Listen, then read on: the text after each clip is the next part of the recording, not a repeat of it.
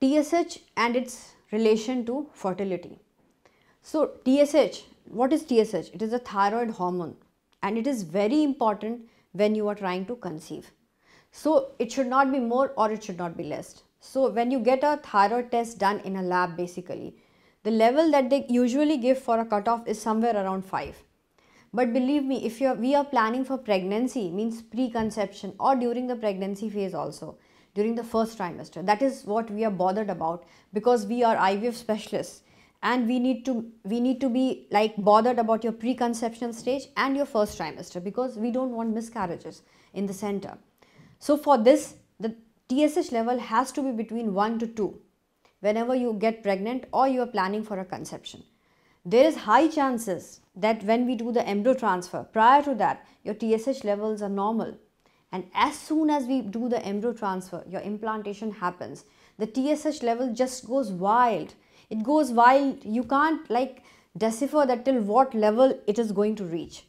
So in these cases, it is very important that we fertility specialists, we need to have good tie-ups with our endocrinologist, and the patient has to understand that we send the doctor to the endocrinologist for further follow-up.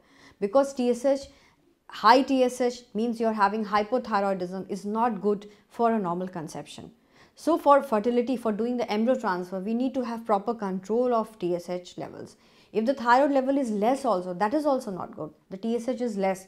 In these cases, you are suffering from a problem called thyrotoxicosis. So for a proper embryo transfer to happen, the TSH level should be between 1 to 2. So it is somewhere between 2 it goes. If it is like somewhere like 0.99 or something, it goes. But if you are having gross elevated TSH, the patient saying that the TSH is 4, it's normal. But it's not normal for your preconception stage. It's not normal if you want to do a fertility cycle on you. It's not normal, dear, if you are in your first trimester. So you just need to check your TSH levels, and your normal is different from the masses normal, because you are planning for pregnancy, you are going to be a mother, you are going to bear a child, and that is very important.